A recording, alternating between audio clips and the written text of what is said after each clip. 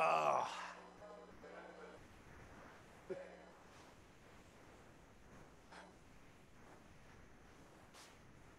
Hello? Hello?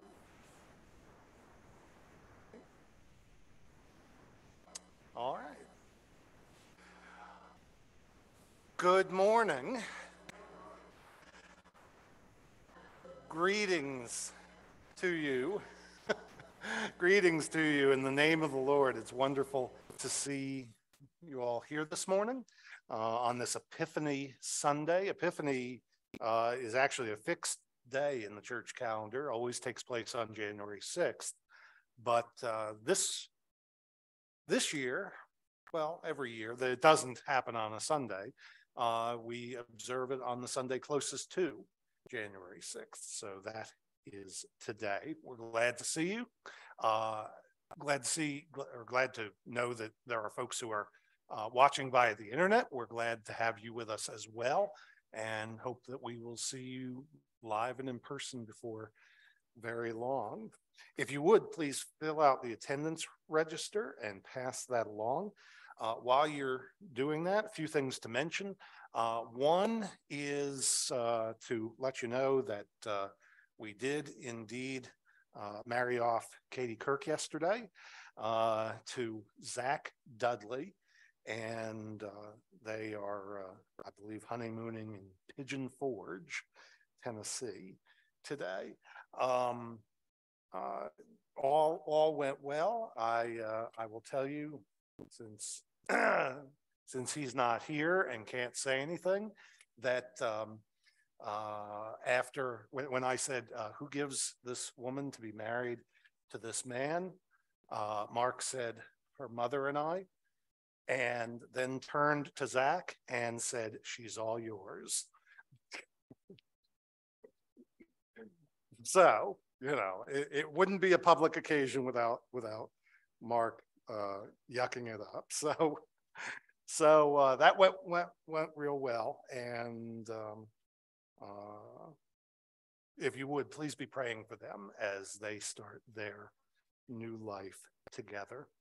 Want to also mention a couple things happening this week. The deacons meet on Tuesday at 6:30. That will be their first meeting of the year. And among other things, that means they will be greeting 2 new members whom we will be, one of whom will be ordaining, both of whom we will be installing this morning. And that is Ann York and Liz Stout. That will be coming up in a few moments. Then Wednesday at 1, the Women's Association has their first meeting for the new year. And that, as always, will be in the library and is open to all of the women of the church. One final thing, and that is next Saturday, the deacons will be undecorating or de-decorating the church. The Christmas tree in particular was left up at Katie's request. So this is Epiphany Sunday. It's perfectly appropriate for that to still be there. But we will be bringing it down next Saturday at 9. And if you're available, the deacons always appreciate any help that you can give with that. I also should mention that there is no choir practice this month. Okay, so no choir practice today or for the next 3 Sundays. So if you're looking for the choir, you won't find them. They will be gone.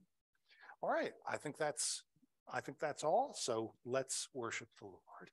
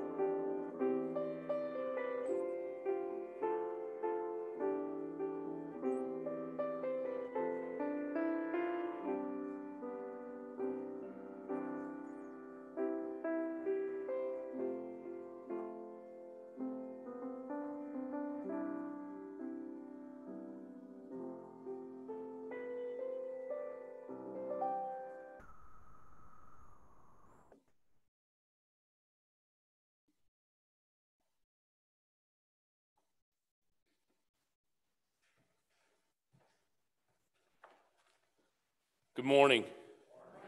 Please stand and join me for the call to worship. Call to worship this morning is from Psalm 98. Sing to the Lord a new song. The Lord has made known his salvation.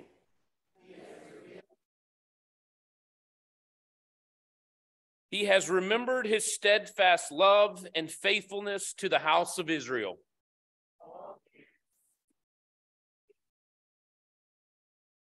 Make a joyful noise to the Lord, all the earth. Let's pray. Heavenly Father, we have come here today, God, to sing songs of praise with joy in our hearts. God, we invite you here today that we may worship you in spirit and truth, that, Father, that we may hear your word, that it may penetrate to bone and to marrow, that, God, that it may change us into the image of your Son. God, grant us that today, that as we've gathered, Father, may we worship you with our whole heart, and we ask that in Christ's name. Amen.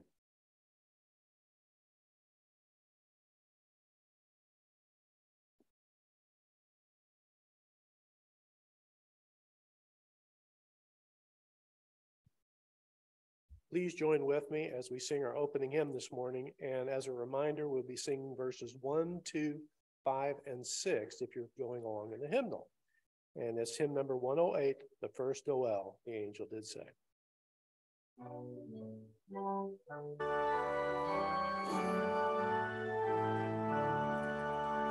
The first Noel, the angel did say, was to certain poor shepherds in fields as they lay, in fields where they lay keeping their sheep on a cold winter's night that was so deep. Noel, Noel, Noel, Noel, born is the King of Israel. They looked up and saw a star shining in the east beyond them far, and to the earth it gave great light, and so it continued both day and night. Noel, Noel, Noel, Noel, born is the King of Israel. Then entered in those wise men three, who reverently upon their knee, and offered there in his presence their gold and myrrh and frankincense. Noel, Noel, Noel, Noel, born is the King of Israel. Then let us all with one accord sing praises to our heavenly Lord, that hath made her of naught, and with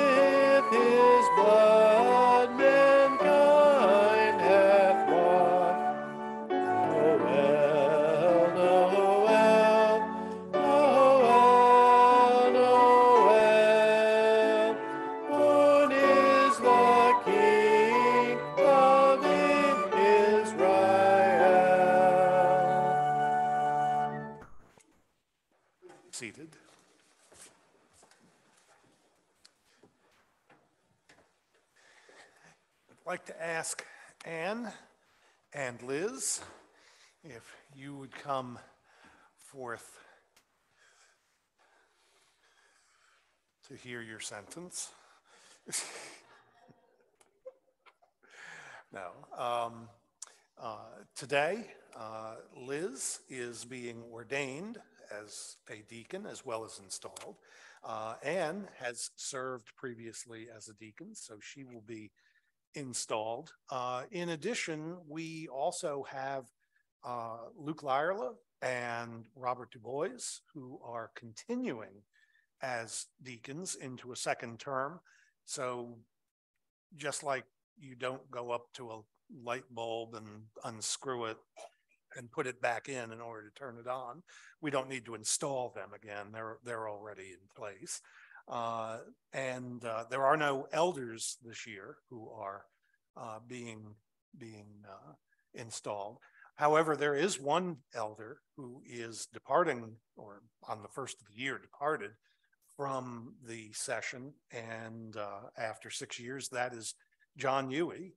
And I personally want to thank him for his service. He has been on the session the entire time that we've been here, and his wisdom has been invaluable. We appreciate very much, John, what you've done in that capacity. Mm-hmm. And I'll warn you, you better hide next year. Okay. Liz, I have for you a number of questions. Do you reaffirm your faith in Jesus Christ as your own personal Lord and Savior? Do you believe the scriptures of the Old and New Testaments to be the Word of God, totally trustworthy, fully inspired by the Holy Spirit, the supreme, final, and only infallible rule of faith and practice? Do you sincerely receive and adopt the Westminster Confession of Faith and the catechisms of this church as containing the system of doctrine taught in the Holy Scriptures? Do you promise that if at any time you find yourself out of accord with the system of doctrine as taught in the Scriptures and as contained in the Westminster Confession of Faith and the catechisms of this church, you will, on your own initiative, make known to the session the change that has taken place in your views since the assumption of your ordination vows? Do you affirm and adopt the essentials of our faith without exception? Do you subscribe to the government and discipline of the Evangelical Presbyterian Church? Do you promise subjection to your fellow deacons as well as the elders of the session? Yes. Have you been induced, as far as you know your own heart, to seek the office of the diaconate from love to God and a sincere desire to promote his glory in the gospel of his Son? Do you promise to be zealous and faithful in promoting the truths of the gospel and the purity and peace of the church, whatever persecution or opposition may rise unto you on that account? Yes. And now these questions are for both of you. Will you seek to be faithful and diligent in the exercise of,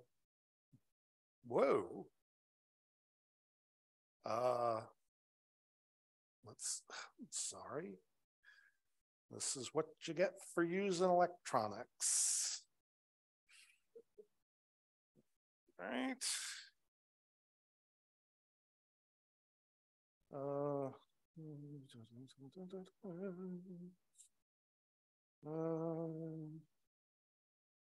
Y'all just talk among yourselves for a moment.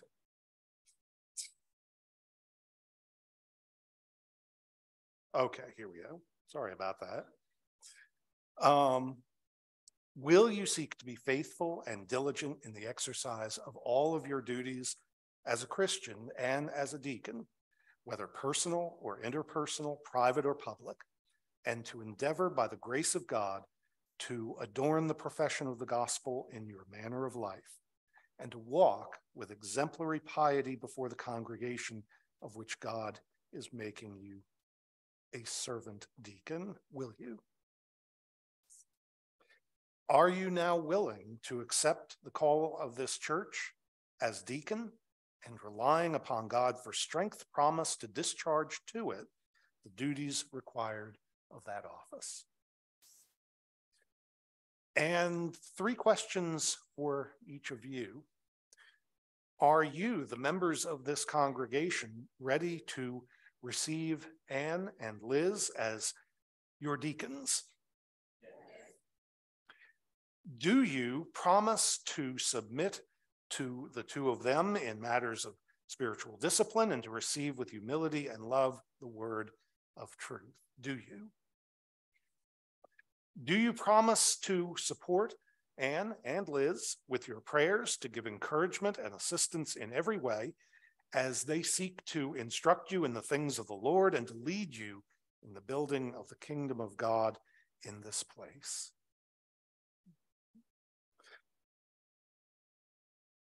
Liz, I'm going to just stand next to you.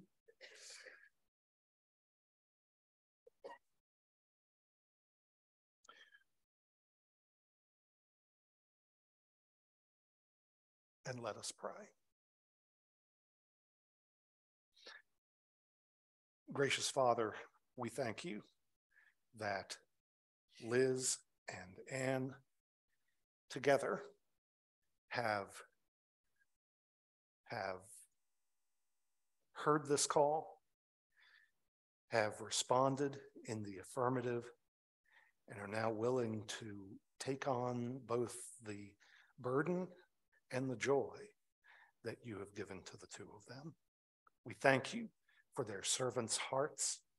We thank you for their servants' ministries.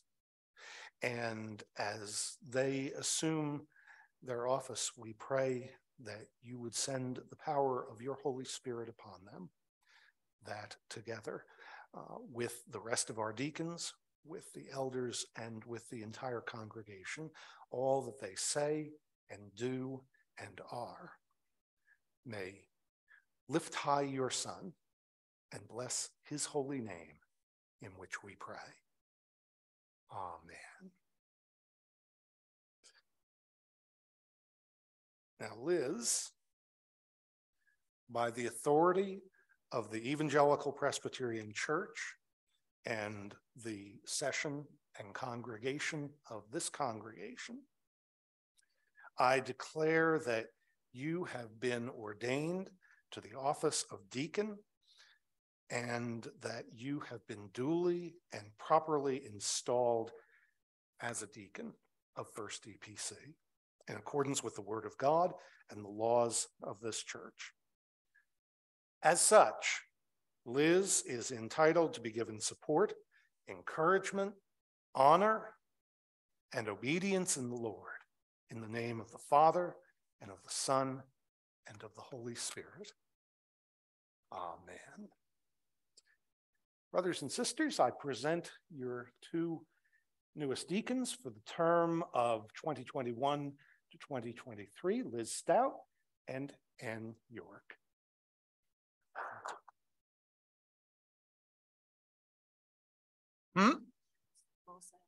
And Ann said they'll see you all Saturday. Yes, nothing like taking the bull by the horns. Absolutely. You all may be seated. Thank you very much.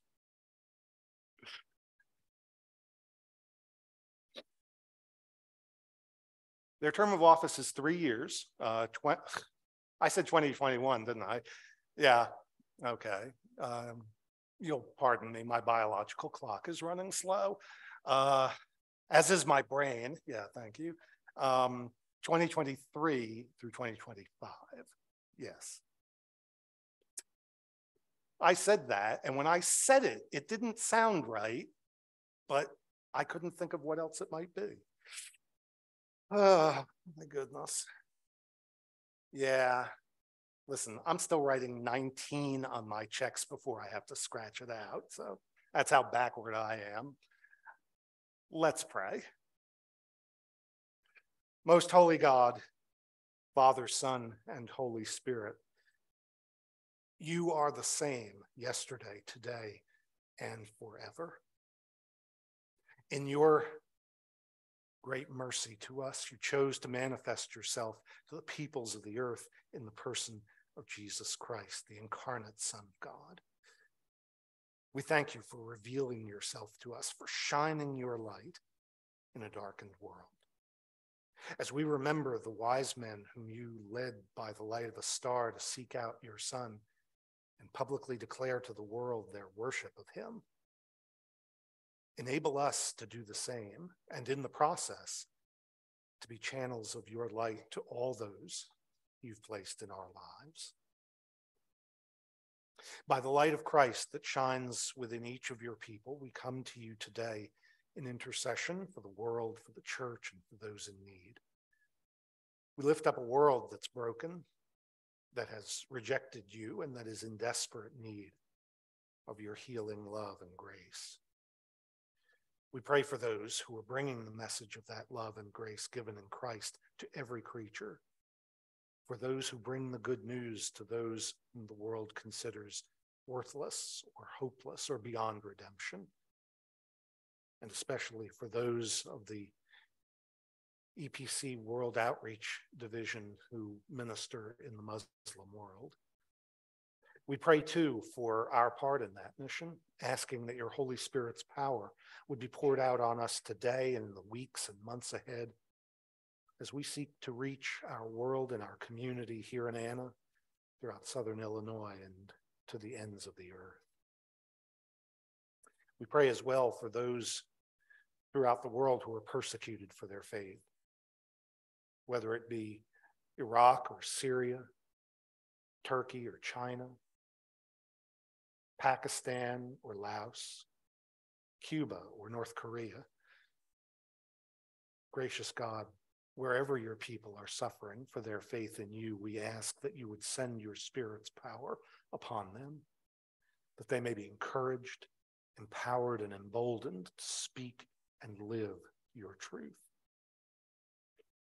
Show us, too, the cost of discipleship that you've called us to pay, that we, in solidarity with our persecuted brethren, may show forth your glory amid the trials of faithful living.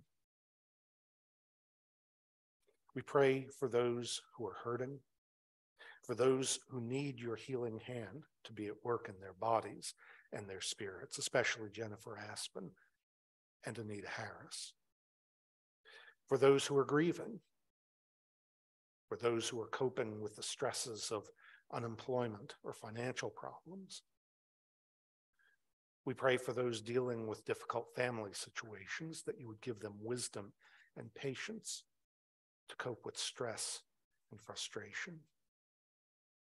We pray in these, as well as the situations unknown to us, that you would do your work of healing, of consolation, of encouragement, and of provision, that you would use us as you will to be your hands and feet and the speakers of grace, mercy, and love that you desire us to be.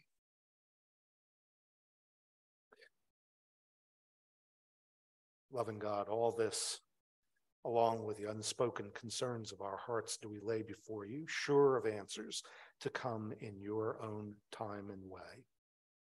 In the name of Jesus Christ, our Lord, even as we pray together with one heart and voice as he has taught us, saying, Our Father, who art in heaven, hallowed be thy name. Thy kingdom come, thy will be done, on earth as it is in heaven. Give us this day our daily bread, and forgive us our debts as we forgive our debtors. And lead us not into temptation, but deliver us from evil. For thine is the kingdom and the power and the glory forever. Amen. We give thanks to the Lord for the ministry that he's given us, and we have an opportunity to express that gratitude through the presentation of our tithes and offerings.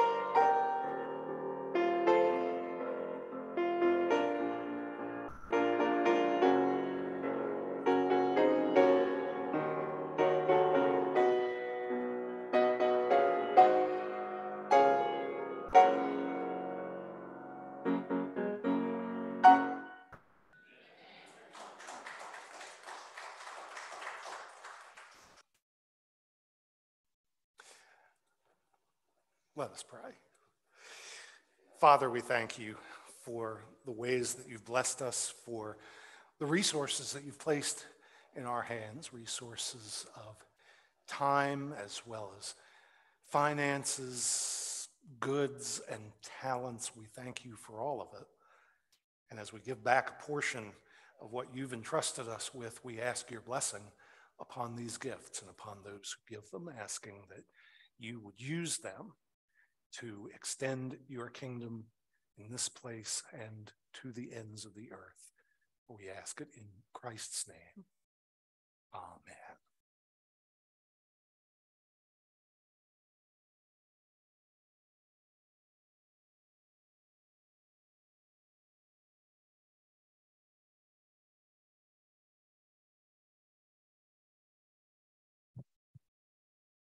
How great is our God?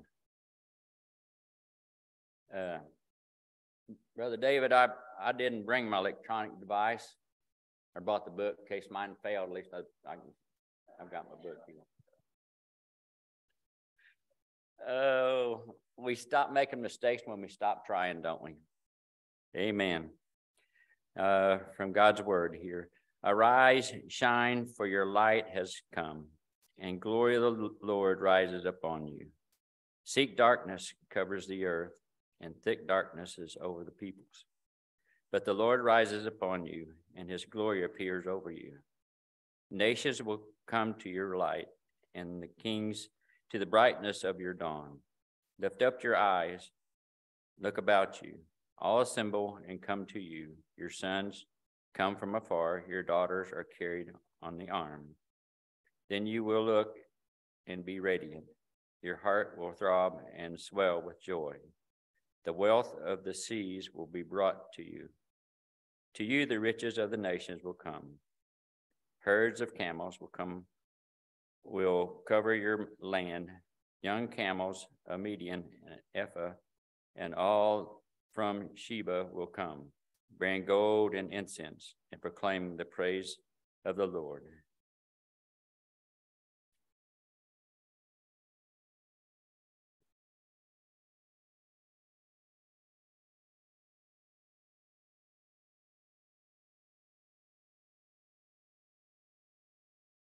Please stand as you're able and join me in our second hymn this morning, which is the insert in your bulletin, We Three Kings. We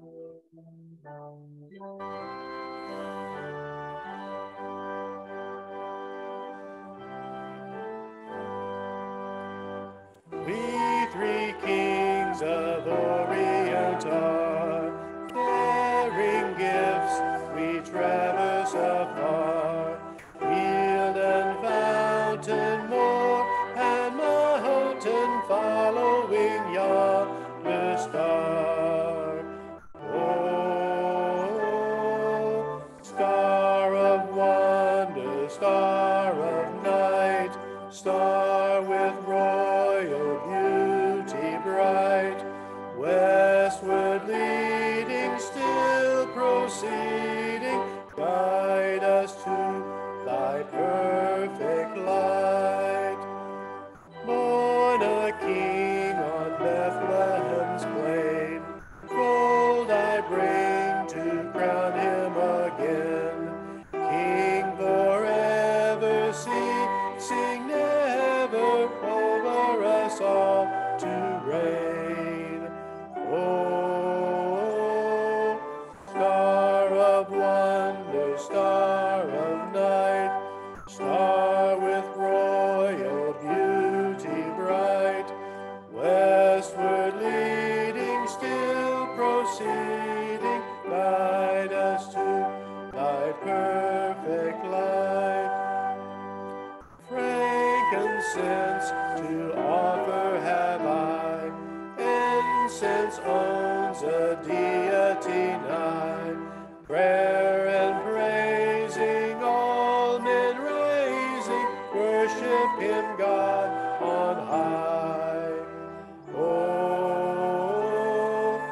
star of wonder, star of night, star with royal beauty bright, westward leading, still proceeding, guide us to thy perfect light. Myrrh is mine, its bitter perfume, breathes a life of gathering gloom, sorrowing, sighing, bleeding, dying, sealed in the stone cold tomb. Oh, star of wonder, star of night, star with royal beauty bright, westward leading, still proceeding, guide us to thy perfect light. Glorious now, behold him arise, King and God and sacrifice. Hallelujah, hallelujah, earth to heaven replies. Oh, star of wonder, star of night, star with royal beauty bright, westward leading, leading, guide us to thy perfect light.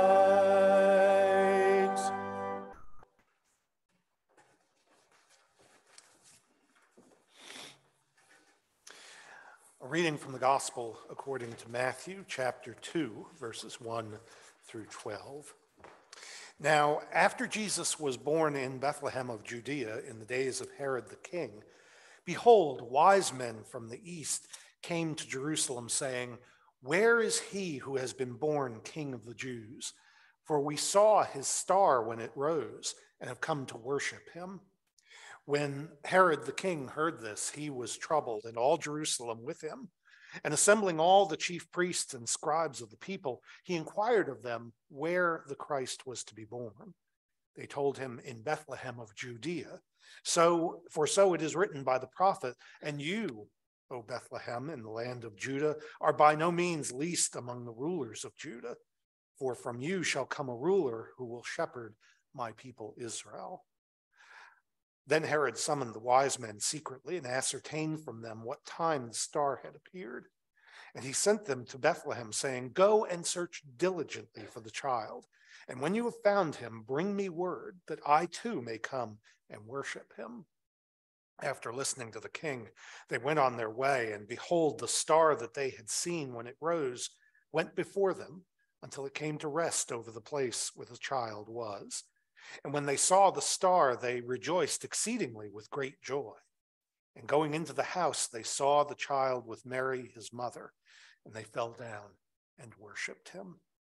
Then, opening their treasures, they offered him gifts, gold and frankincense and myrrh. And being warned in a dream not to return to Herod, they departed to their own country by another way. The word of God for the people of God. Thanks be to God. Please be seated.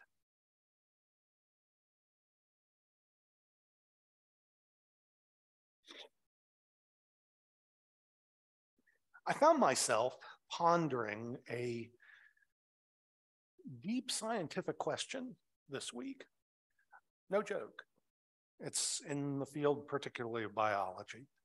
And that question was why, or if, light is integral to life. You remember in the Gospel of John, in his prologue, he speaks of the Word as being light, and he says that light was the life of men. Well, is light and our light and life really connected? And as I looked into it, in very layman's terms, the answer is yes. Here's how one writer puts it: light is necessary for the survival of life on Earth, as almost all energy used by life is derived from the sun. That's with a U, though it could be with an O. Plants and algae use light energy in photosynthesis, which provides usable chemical energy for heterotrophic organisms. Heterotrophic is a word I had to look up, had no idea what that meant. It refers to the fact that there are creatures, which is to say most of them on Earth, who receive their sustenance from something outside of themselves. Apparently there are such things as autotrophic organisms who receive their nutrition internally. I have no idea how that works. It's completely irrelevant. You want to look it up this afternoon, feel free. But the point is that life on Earth is indeed dependent upon light. Life on Earth is a hierarchy. At the base of that hierarchy are one-celled organisms and plants, and above them are the animals that eat plants, and above them animals that eat not only plants, but other animals. And the way we usually picture such things is in terms of the development of animals from or development of life from plants to invertebrate animals to vertebrate animals. You go up from fish to amphibians to reptiles to birds and then to mammals, and finally humanity sits on the top of that. Well, here's the point. Virtually all of those organisms are dependent on light, because what's at the base of the hierarchy can't survive without light. Photosynthesis is based on the reception of light energy from the sun. And so it is true, unquestionably, that the light that came into the world at Christmas through the incarnation of the Son, that light was the life of men, even as it is the life of all of Earth's organisms. Light is a common theme, not just in John, but throughout both the Old and New Testaments. And one of the passages that is best known in association with this theme of light and connected to the Epiphany, the coming of the wise men to see Jesus, is Isaiah chapter 60, verses 1 through 6. We're going to take a look at those this morning. We'll begin this way. Let me note this. This passage is a prophecy. It is not a description of then current events. Isaiah is usually dated as having written in the 7th century BC, pardon me, in the 700s BC. And when he says, "Arise, shine, for your light has come," he's speaking of the future. He's not speaking of life in either of the divided kingdom at that point. Neither Israel nor Judah was the source of that light or receptive of that light. In fact, what might be a better way to put this is one translation that I came upon this week, which is, "Arise, shine, for your light comes," which suggests the future. Well, the fact is, this isn't just a prophecy in general. This is a prophecy of the coming of the Messiah. Church has always read this passage that way. For instance, the 3rd century writer Methodius, a bishop of Greece, wrote, "Hail and shine, thou Jerusalem, for thy light is come, the light eternal, the light forever enduring, Christ, our very God." That's just one of countless examples of how this has been read, not as a description of 7th century Israel, but as a description of a time in what for Isaiah was the unknown future, when the Messiah would actually come into the world. The prophecy itself is of a light that will illumine not only Israel, however, but will in fact illumine the whole world. The light is from God, and the light is God. Again, I refer to the prologue of John's Gospel, where the apostle writes that in the beginning was the Word, and the Word was with God, and the Word was God, and in him was life, and the life was the light of men. The light shines in the darkness, and the darkness has not overcome it. And that's exactly what Isaiah was referring to. In these first 3 verses, he first mentions the light, and he equates that light with the glory of God. The glory of the Lord, the light has come, and the glory of the Lord has risen upon you. That's an example of parallelism. These things are said in slightly different ways, but in fact are referring to the same thing. The very glory of God has come among them, and it's described as light. Again, the connection with John is pretty obvious. Then in verse 2, he offers a contrast to what he talks about in verse 1.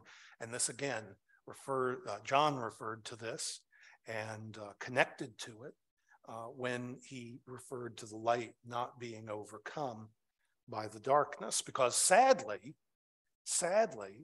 the world into which the Messiah would come was a dark one. It was a dark world. Behold, darkness shall cover the earth, and thick darkness the peoples. The darkness is sin. Darkness is the bondage of Satan. Darkness is the rule of death and the hold that death has over us.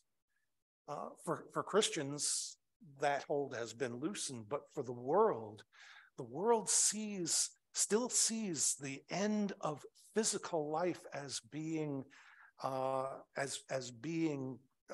horrendous tragedy, which is always to be mourned, always to be grieved, always to be prevented if possible. Well, at least part of the world still sees it that way. Not all of it, but that's an issue for a different time. This darkness is said to cover the peoples and cover the earth. It's a darkness that doesn't permit light to come in. It's a darkness that is summed up in the word rejection. Might also be summed up in the word rebellion. Basically, the people of the world have put out the lights. They've decided they'd rather live in the dark. They like it in the dark, you know. There are a lot of people who prefer the dark to the light, who think that in the darkness they can get away with more, who think that in the darkness they can indulge their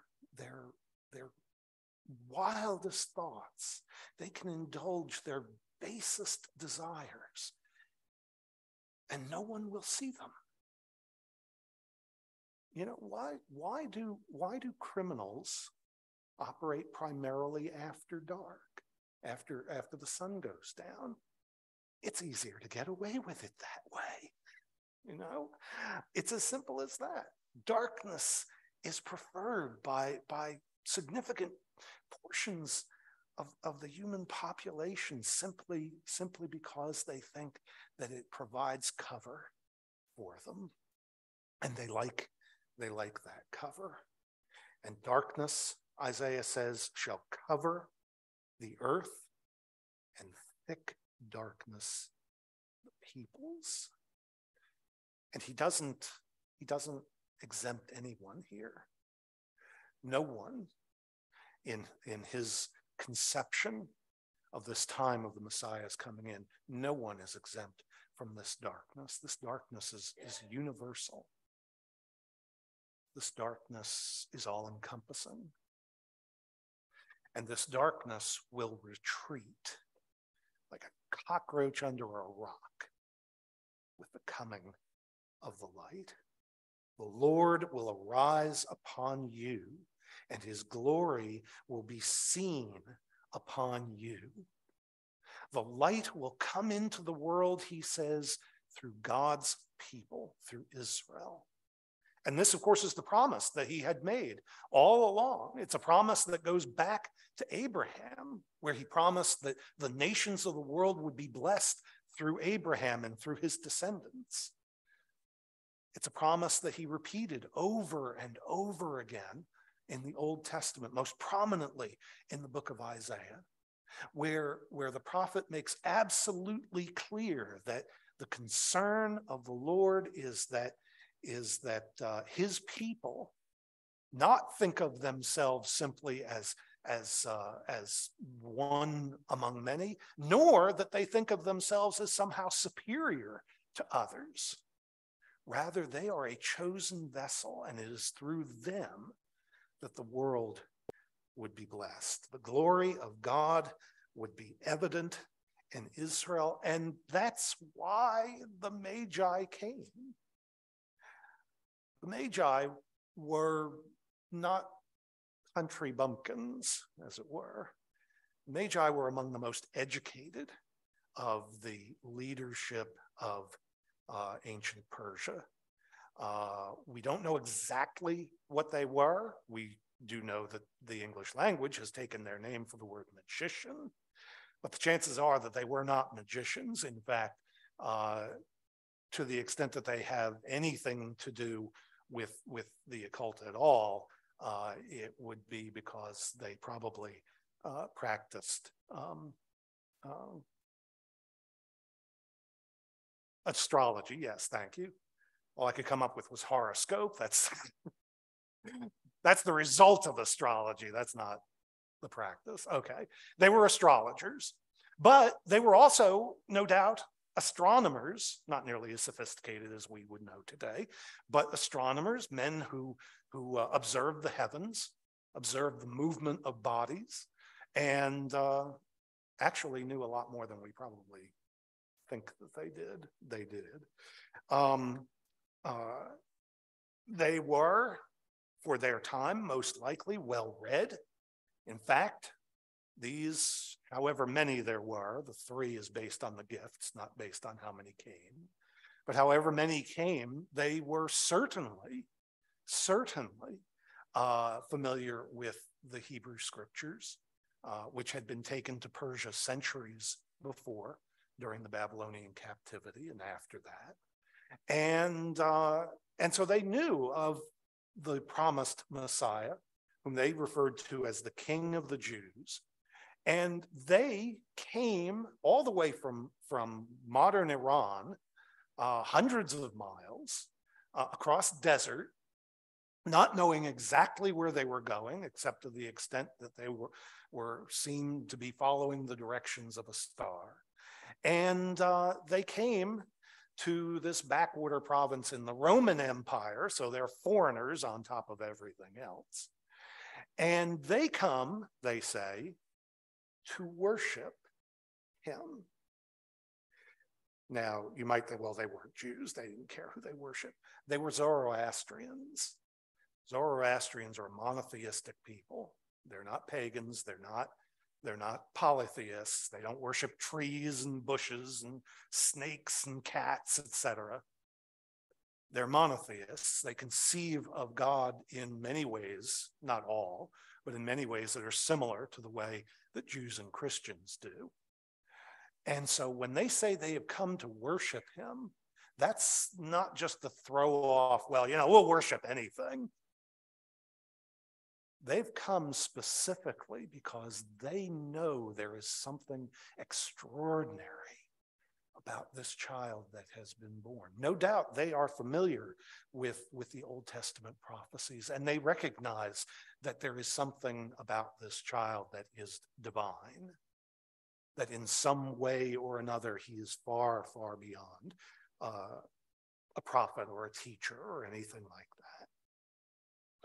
Well, in the midst of this darkness, there are those who would see. The wise men were the first Gentiles who saw that. But as it turned out, as this light grew in the world, as it took form, as it shone forth, not just from Bethlehem, but from Nazareth, from Capernaum, from Sidon and Tyre, from Jerusalem, and points south. This light, as it grew, would come to illumine the whole world. The whole world. And so the wise men were only the first from outside of Israel to come to this inbreaking light. Verses 4-6 describe what's going to happen. The people of the world are going to come to Israel. Not necessarily to the specific spot, okay? Don't take the geographical references here as being necessarily literal, though Isaiah would have meant them that way to begin with. They're going to come and they're going to bring their offerings to this Messiah of Israel, this Christ, this Savior. They are going to bring their offerings and they're going to recognize him for who he is. And in verse 6, we have 2 of the 3 elements that are mentioned in the story of the wise men: gold and frankincense. Gold being associated with kingship, frankincense being associated with divinity, with religion. To this day, or Eastern Orthodox churches use frankincense in their worship services. If you all ever want to get really, really crazy and get people in Anna talking, we'll burn some frankincense in here during a worship service sometime.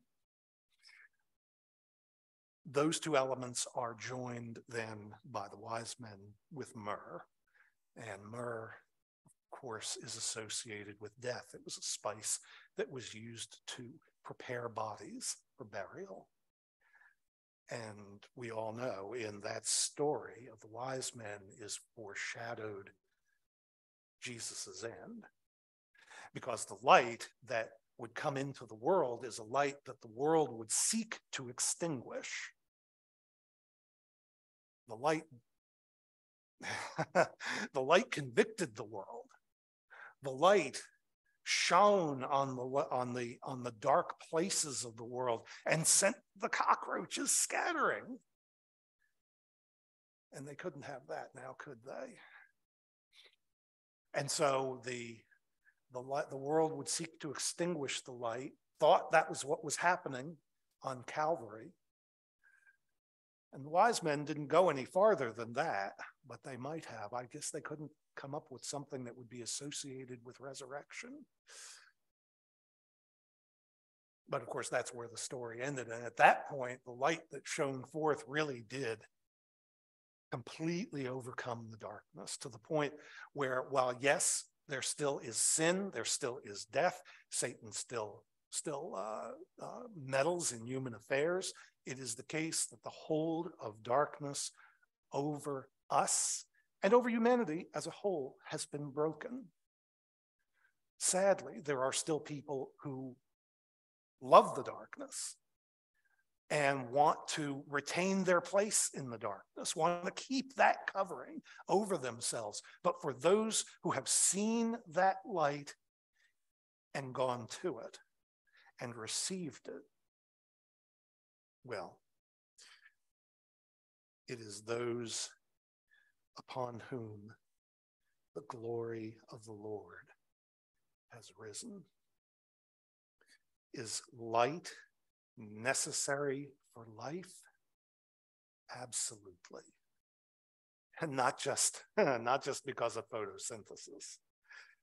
The light that was given through Jesus is a light that shines out from every one of his people.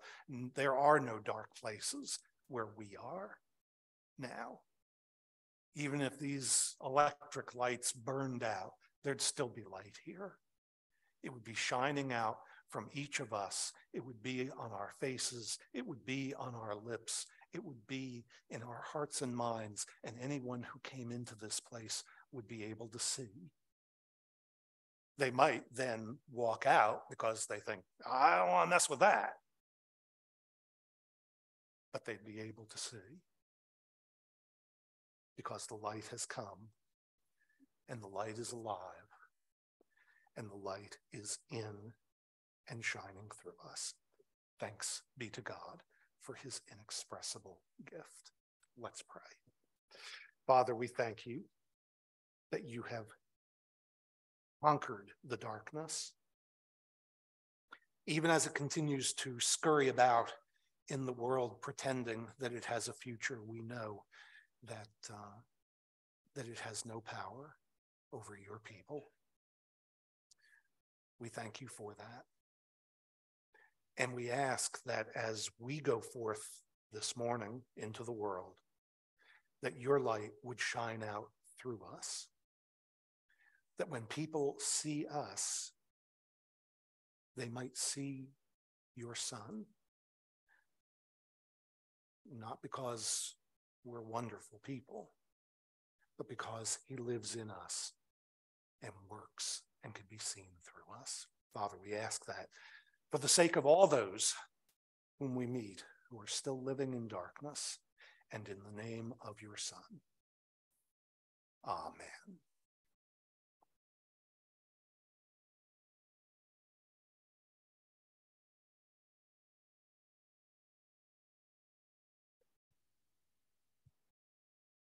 Please stand as you're able and join us for our closing hymn, number 114, As with Gladness, Men of Old.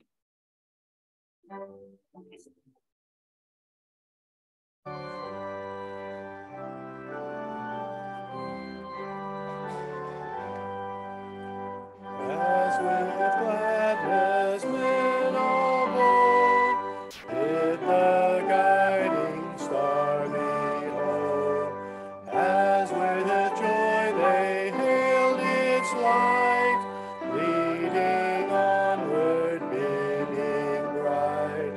So most gracious Lord, may we evermore be led to Thee, as with joyful steps they sped to that lowly manger bed, there to bend the knee before Him whom heaven and earth adore.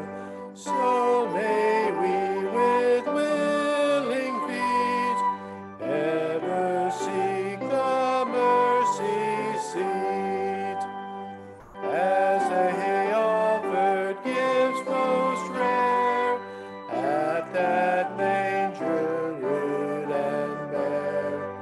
So may we with holy joy, pure and free from sin's alloy, all our costliest treasures bring Christ to Thee, our heavenly King.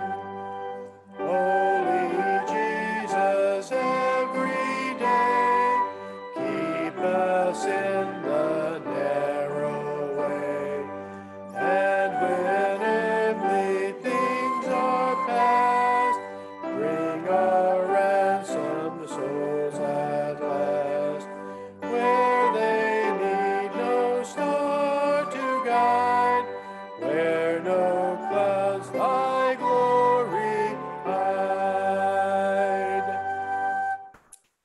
And now as you depart, receive this benediction from the Lord. May the God of all grace, who has sent his light into the world and into us, that the world might be saved by it, go with us, go with you, and be seen in you and work through you, both now and forever.